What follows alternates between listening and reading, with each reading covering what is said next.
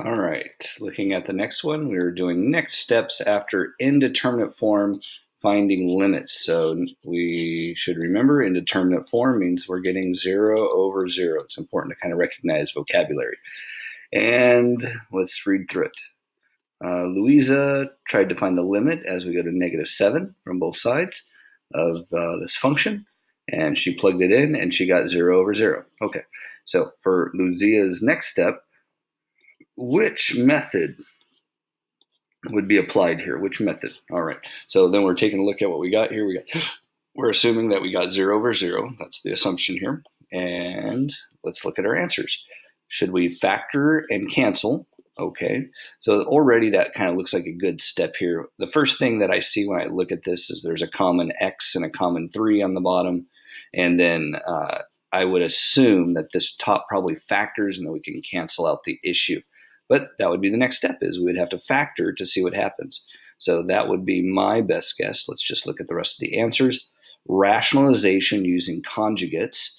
So conjugate, usually they have two terms with something kind of strange going on with those two terms. Like usually it's a square root sign for this one. So I would say no.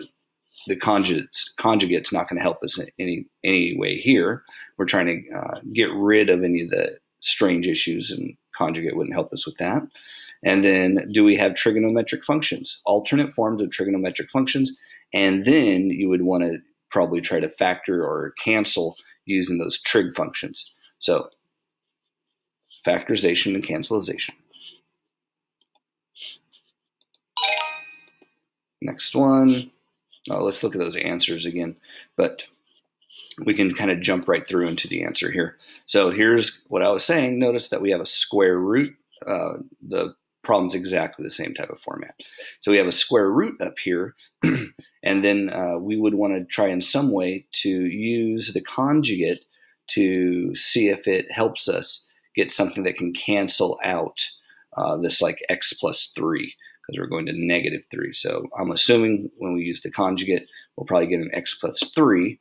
If we got it to cancel, then that would probably give us our answer. If it didn't cancel, it would probably mean it's an issue there and asymptotic. So in this case, we're not going to factor. There's nothing to factor here. We're assuming it's rationalization of conjugates, and are we using trig? No trig involved. Let's look at the answers before I skip too much. It's probably just what I'd said.